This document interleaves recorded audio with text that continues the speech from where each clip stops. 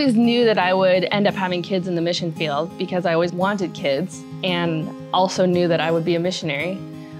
I'm not sure if I had a clear vision of what that would look like.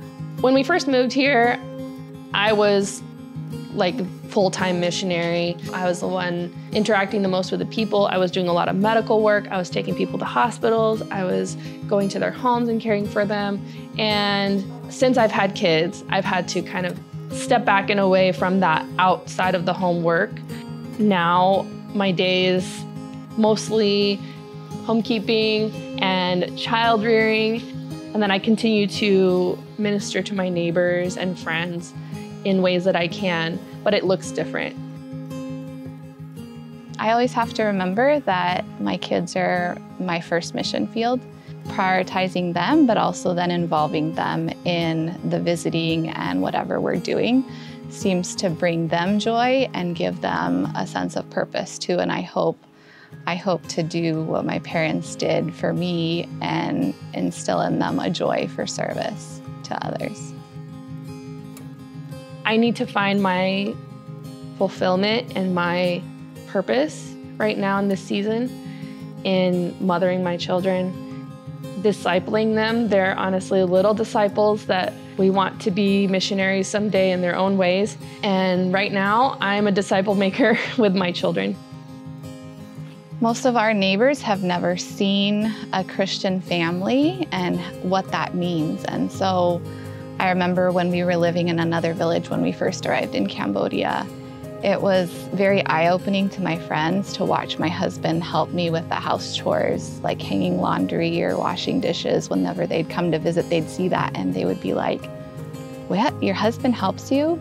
And in this culture, that doesn't happen. And so then having children here in the mission field and showing them how a Christian family lives and that we have discipline and that we have certain values has really been eye-opening to our friends, especially as we're out visiting, but also as they're watching every move we make around the house or if they're visiting our home. And I know that one of our closest friends that has become a baptized member now, this was one of the biggest impacts, she said, was watching our family interact and how we loved each other unconditionally and how we helped each other.